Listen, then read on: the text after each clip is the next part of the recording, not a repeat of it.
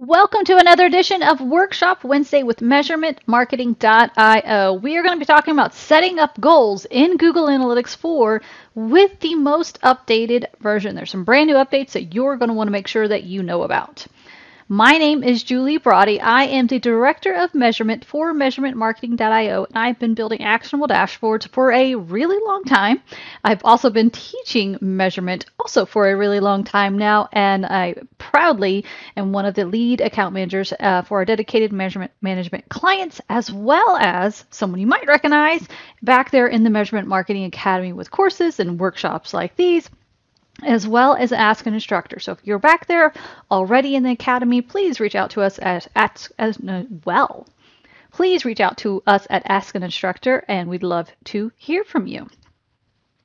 As we go through any workshop or any training, we remind you to do one thing. That is to get one thing. Don't try to grab all the things we're going to throw at you. Get one thing, take it, and make it your own, like the golden nugget, the cookie, whatever it is you're going to take. Make it your own, come back and get something else. So let's go ahead and get started with setting up goals in Google Analytics 4 updated. So let's go ahead and start with the foundation of all things measurement, and that is our measurement marketing framework. So as you know, we have our plan, build, and launch step that you see over here on the left-hand side, and we're going to go through, we want to be coming out of this marketing in the blind. We are currently in this chaotic state, and we want to grow into being able to reliably grow our revenue profits. We want to know what's working, what's not. We have no visibility. We want better visibility. And then we're going to go through the plan, which is questions, information, and action. This is so pivotal for your marketing. You need to know what questions. This is going to really come in handy as we go through this goals in Google Analytics 4. You need to know what questions you have, the information you need to answer those questions, and the actions you will take with that information. Then you go on to your build, where the results, this is also part of your goals that you're going to have. Then your traffic, tying those results to traffic, and then understanding the story, kind of putting the whole picture together so you can understand and go on to the launch step where you're listening to it. What is it telling you? Is Facebook converting less or more on one certain step? Or is Google Ads doing better? Is email doing better? By listening and having all the other parts of the framework together, you'll be able to do that. Then you can move on to forecast and optimize. And you're going to do this over and over and over again with the measurement marketing framework. And as you can see, there's several parts of this framework that are going to be really important for you to know for today. So let's go ahead and jump into our actual presentation for goals in Google Analytics 4.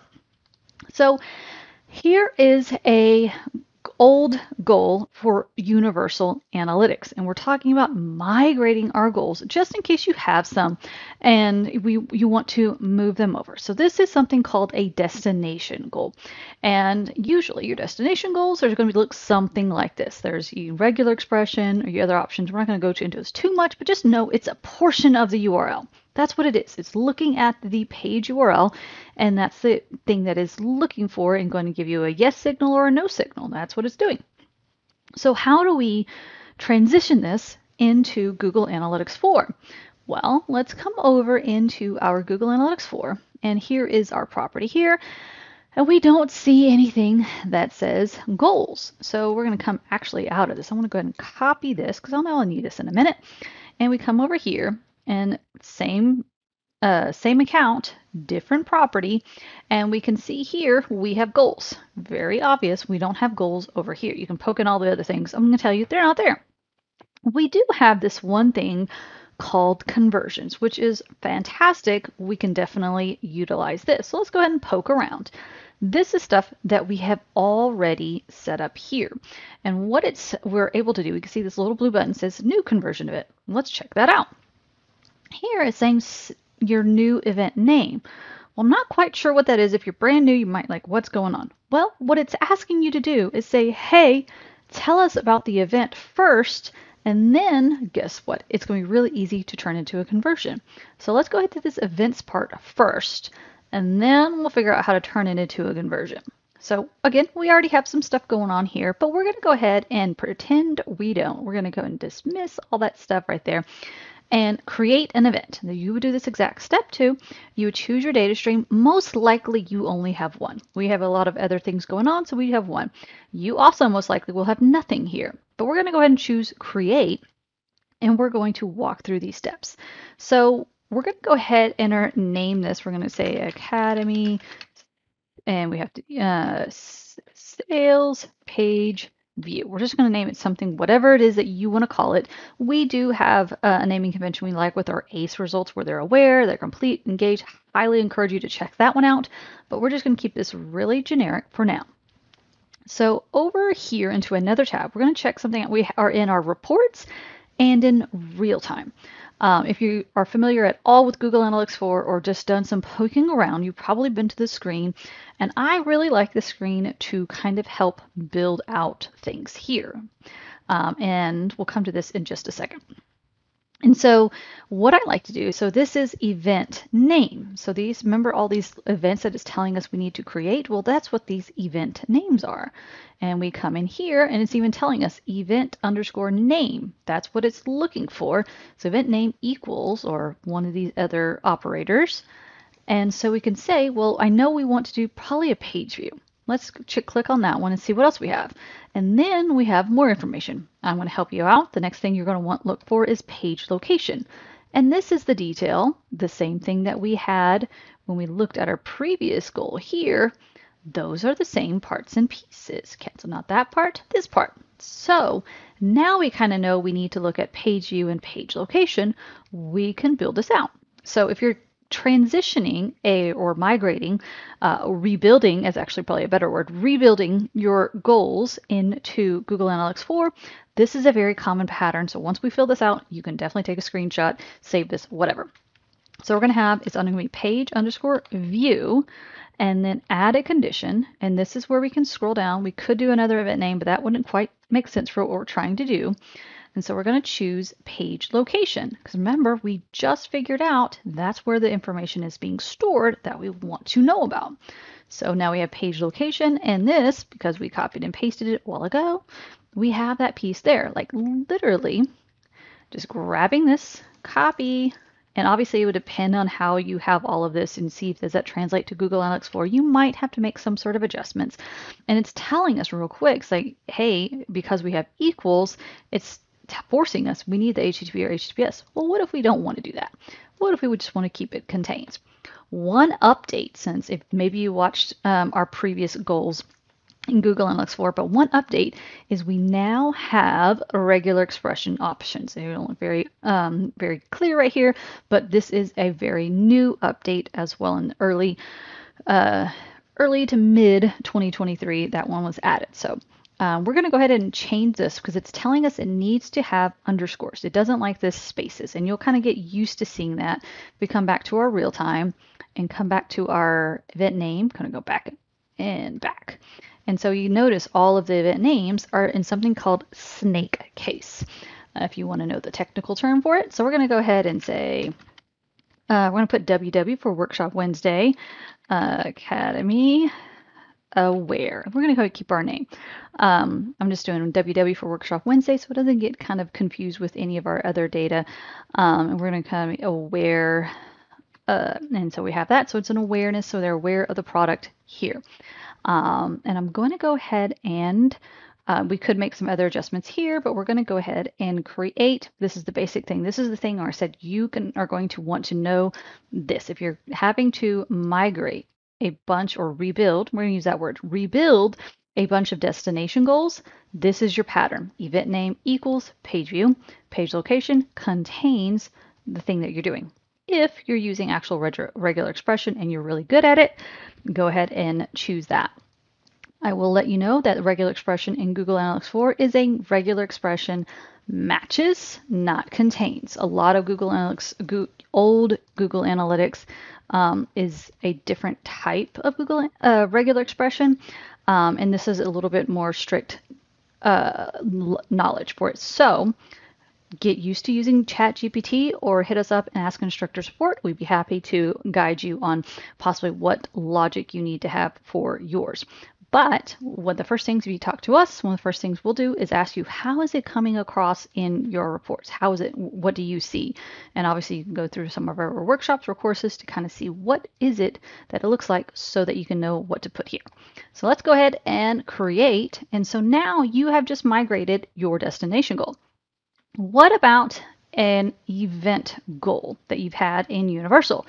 So you have your lead here. And so the way that that is coming through is through Tag Manager. I'm just going to go through this kind of quick because we have plenty of other workshops and courses of how to migrate this, but I just want to show you that the reason this goal is working because we have this. We have some other things that are going on, like what's triggering it, what's telling it when to fire. That's here. This is what we have. This is the signal that is causing this old goal to work.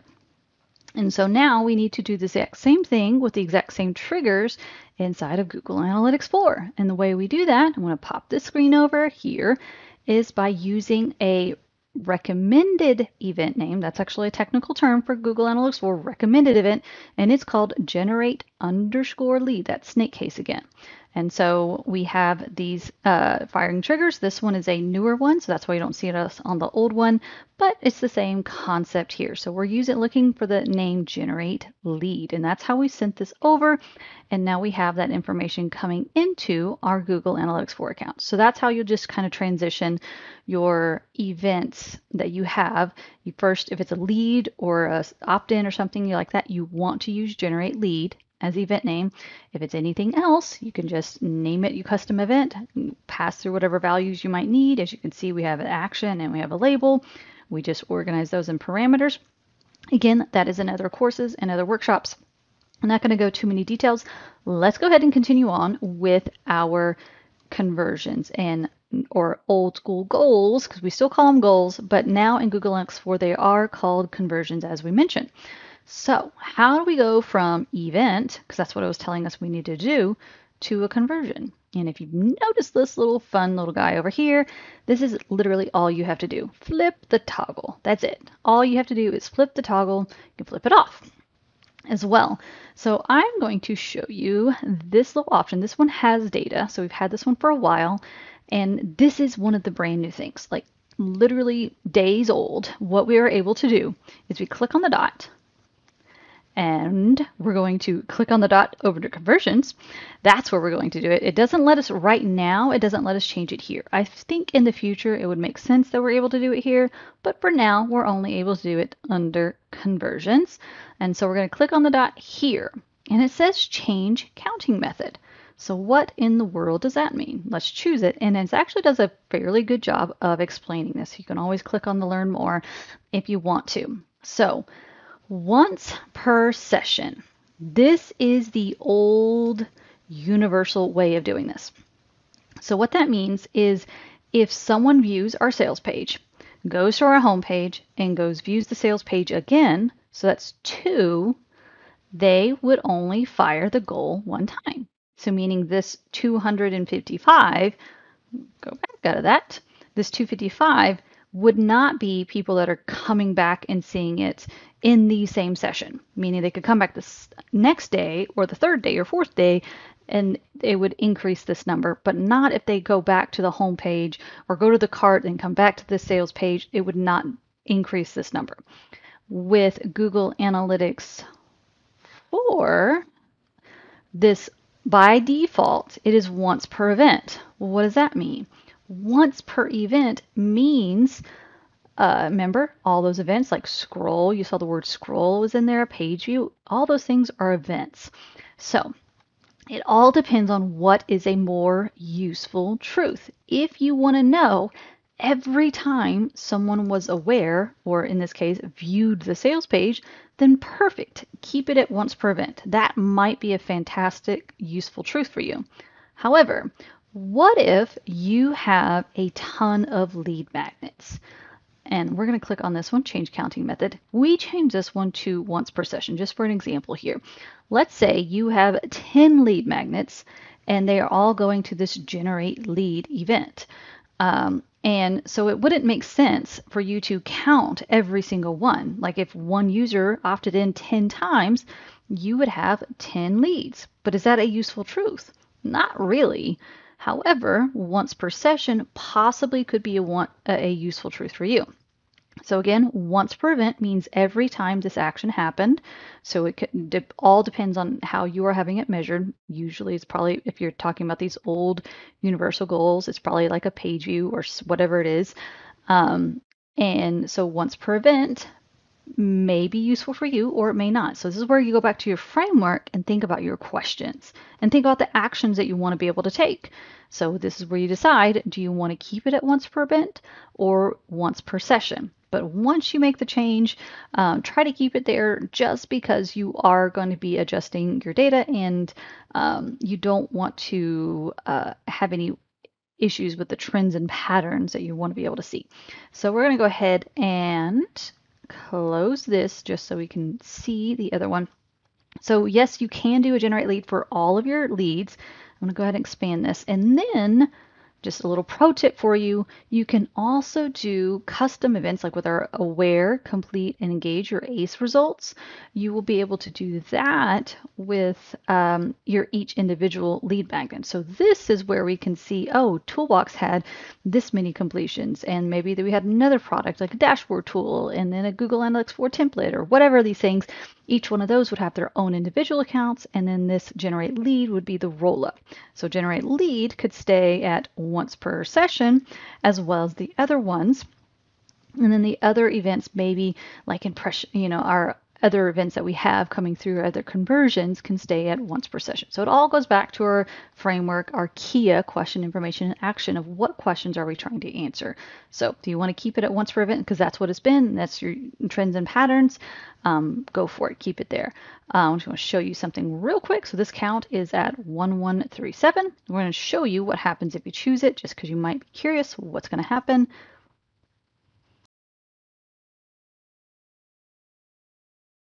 And it doesn't actually change anything. So if you can see that this guy is here, counting method once per session, all these other things, you can definitely learn more about that too, but we're going to change it back. We save this, and so it's not retroing the data. And so that's one thing you need to be aware of. That's what I was talking about, trends and patterns. So it's collecting the data and storing the data in the way it's being told to. It's not going to go back and recalculate or remeasure anything just because we change this. So just kind of keep that in mind. Always go through your measurement marketing framework, go through your plan. If you have any questions, please let us know and ask an instructor support. We're always there to help and guide you. All right, so what was your one thing? Was it the fact that you're now able to have your goals or your conversions in GA4 a lot more useful for you? All right, so make sure that you hit the subscribe button. We love for you to stay up to date every Wednesday, first Wednesday of the month. We let you know what's new, what's going on with all of these measurement platforms. So you can always stay up to date. You don't have to dig for the information. We do the digging and reporting for you.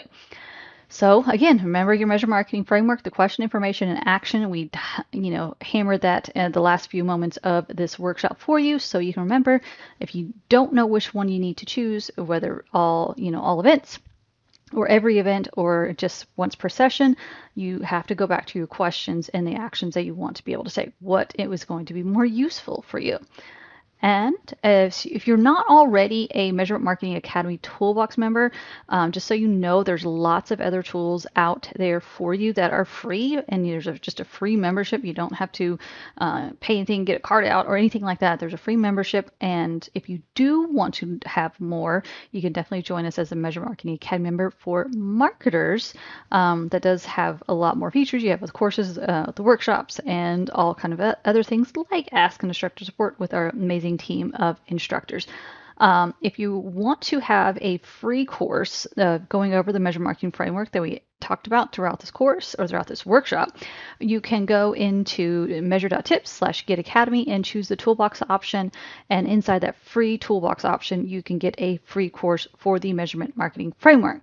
Now, for everybody else who is already a Measurement Marketing Academy member, Definitely, if you want to review the framework course, you can do that. There also is going to be eventually be an update in the upcoming weeks that's going to be recorded live. And so, yes, questions about the framework, and we'll be updating that to talk more about the relevant things that are going on in the measurement world. We always are going through updating our courses. So if that is of interest to you, make sure you watch those emails for when that is coming out. Or if you want to attend the workshop or this courses live, just let us know and we'll tell you how to do that. Setting up goals in Google Analytics 4 updated. Thanks for joining, and we'll see you next time.